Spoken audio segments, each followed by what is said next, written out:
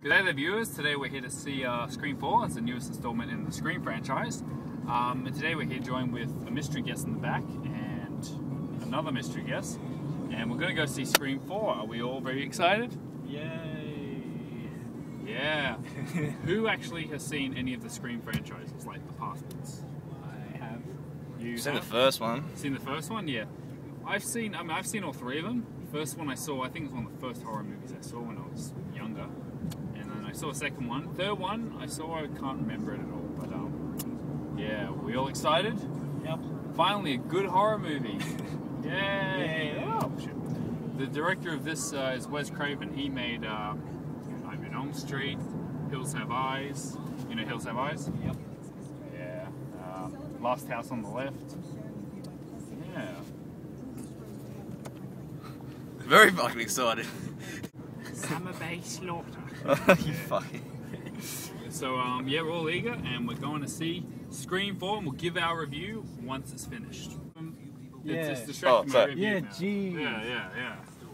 What your shit tits, what do you have to say? About this fucking movie we're gonna go see.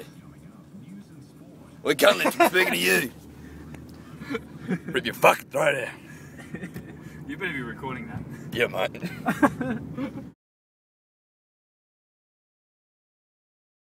Yep. Okay, so we just got out seeing Scream 4.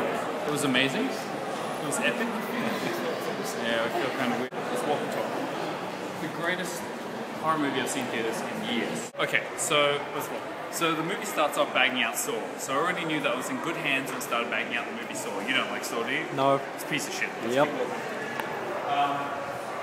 The problem, and then bagged out remakes, which was brilliant, and named every single remake ever made in one scene, which is just absolutely brilliant.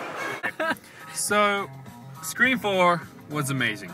It reminds us that horror movies are not dead yet, and Wes Craven is a fucking genius. Because in that little nerd cinema place, they had fucking Hills Have Eyes posters, people on the stairs. It was amazing.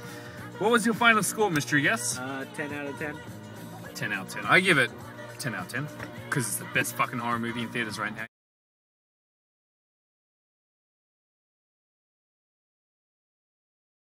There you go, kids.